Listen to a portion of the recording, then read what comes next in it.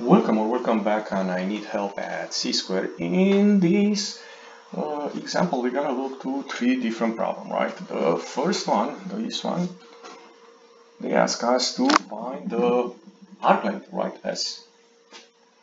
If the radius is 2 inches and the angle is 25 radians. So that's just simply you take the formula and plug it in.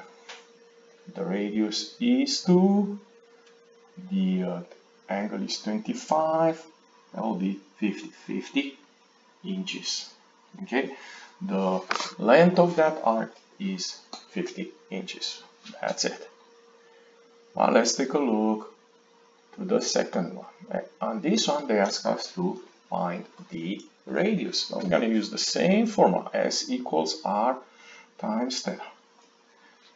Okay, and in this problem, we know S, which is 1.5 feet. The radius is the thing we want to find out, and the theta is pi over 4 radians. So we need to find the radius. I'll multiply by 4 over pi.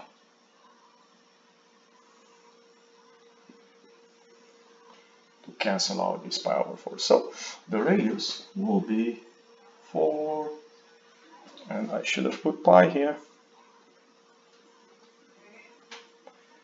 Pi, right? 4 over pi, not 15. So we have radius equals 4 over pi times 1.5.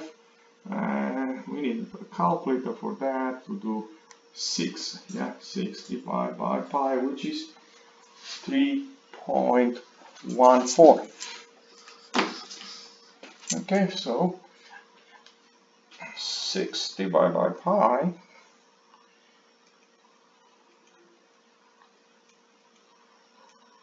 I have something like 1.909859. I think we have enough. That's not it. Read the problem and see how they want you to approximate. Let's go to the last case, the one that we have S. We have the radius. Can we find the angle?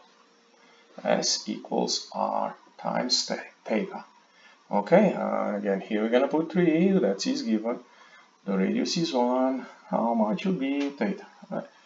Very simple here, 1 times theta is theta, but if you have a different radius, don't forget divide by, let's say, divide by 1.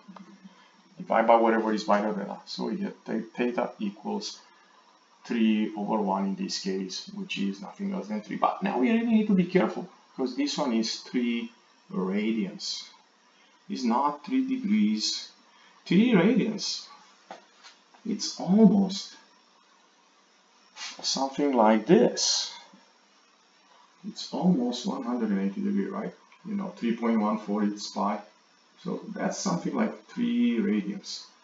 Right. So a circle that has a radius of 1 and the arc length, estimated the central angle should be 3 radians. If you enjoyed this video clip and if you need more help, come back on C-square. Thank you.